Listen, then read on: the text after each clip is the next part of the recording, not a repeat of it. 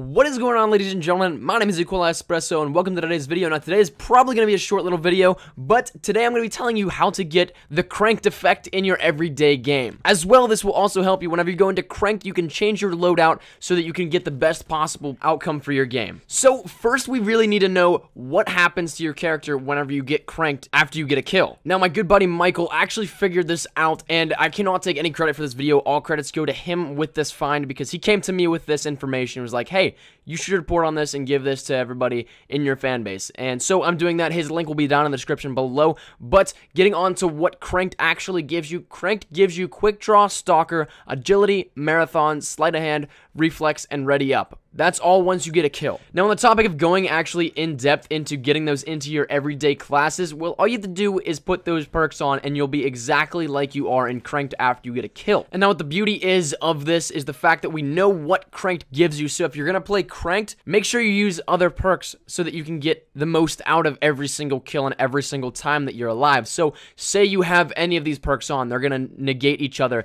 once you get a kill. But if you don't set any of them up, it's pretty easy to get a kill in cranked. I mean, the spawns are really sporadic, everybody's right in your face, and all you have to do is just pretty much have good reaction and know where map awareness is and where everybody's going to be. It's pretty simple to do, but if you can do that, you're going to be able to get just about double the perks that you can have. And I say this mainly because cranked is already one of the greatest game modes to rank up in, and if you're trying to rank up, well, then you're guaranteed to need as much help as you can get in some cases, which honestly, help isn't that bad. And these extra perks that you're going to get, if you can add even more onto that, that's just amazing. So, moral of this story, if you're going to go into cranked, make sure that you don't have quick draw, stalker, agility, marathon, sleight of hand, reflex, or ready up equipped, because as soon as you get a kill, you're going to get all of those, and you can cheat the system almost by getting extra perks whenever you do that. As well, if you want to go into the actual regular game mode playlists, such as domination, TDM, and all the other great game modes in this game, well, if you want to keep that same function where you move as fast, where you actually have almost every single exact portion of cranked, but you're not playing cranked,